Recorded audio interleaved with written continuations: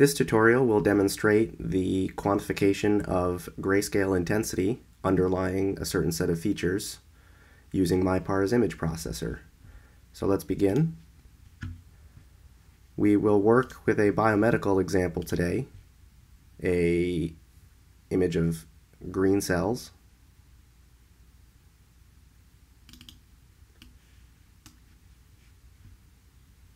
Now, one particular activity that researchers like to do, especially in the biomedical field, is not only detect cells or count cells or measure their size, but also quantify the intensity within a certain cell. This could be the max intensity, it could be the mean intensity, and the intensity can come from various channels of a color image.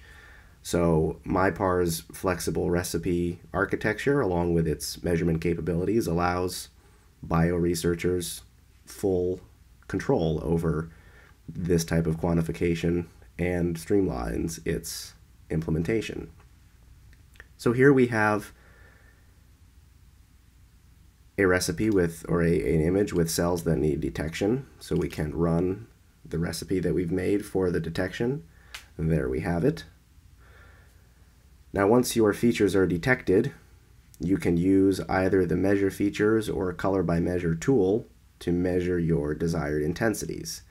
If we look at the final step in the recipe where we have our cells optimally detected and we click measure features, you'll see that there is a section here called based on companion.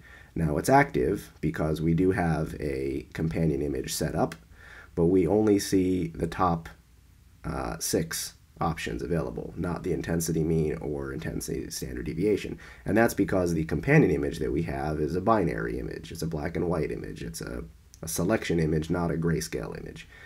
In order for our intensity mean and intensity standard deviation measurements to be active, we need to have a grayscale image set up as our most recent companion image. So the easiest way to do this is just to take the image that you want to measure, the feature that has the features that you want to measure, and set that up as any memory slot. You likely won't need these anymore since your detection is done, so you can overwrite any existing slots. So we're going to take this into memory image 1.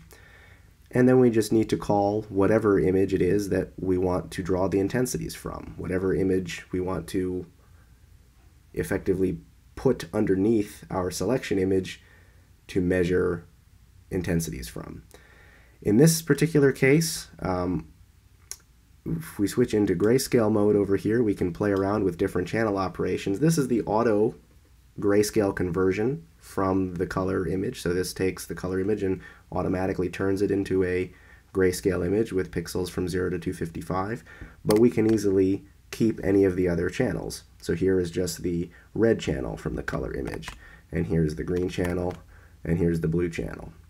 It so happens in this case that the green channel really contains all of the information that we care about, and rather than use the auto conversion, even though it looks very similar to the green, we can take the green channel so that we know that we are measuring only the intensities from the green channel, only the green values from these cells. If you were working with other images where you wanted to measure the blue intensities of the cells, you'd use the blue channel.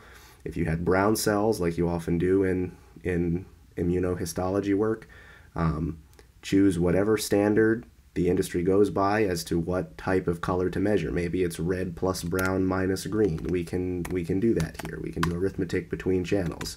There's not much in that combination in this case, but there might be in whatever image you're working on. So this is sort of your playground just to figure out what channel you want to measure.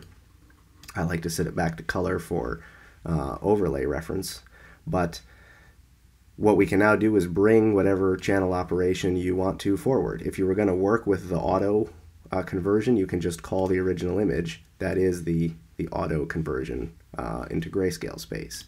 We are going to call a particular channel operation of green or G. They both mean the same thing. So that's now called the green channel forward. And now this green channel needs to be our companion image when we run the measurements on our feature image. So let's bring our feature image forward now, call memory 1. So now we can measure our feature image, and our grayscale image to measure is our last companion image. So we'll take our feature image, we'll go to, we can do color by measure so that we can see the measurements, and we'll generate intensity mean measurements. Now we have, for each feature, its mean intensity on a 0 to 255 scale based on the companion image, which again was the green channel image. Click in that cell, and now we have the cells. You can take the opacity down here, colorized according to their average green intensity. We can see that this cell is clearly overall the brightest, up at yellow with a intensity of 94, where our blue cells are down lower towards the minimum value. These are some of the darkest, these purple ones here, down at a mean of 22.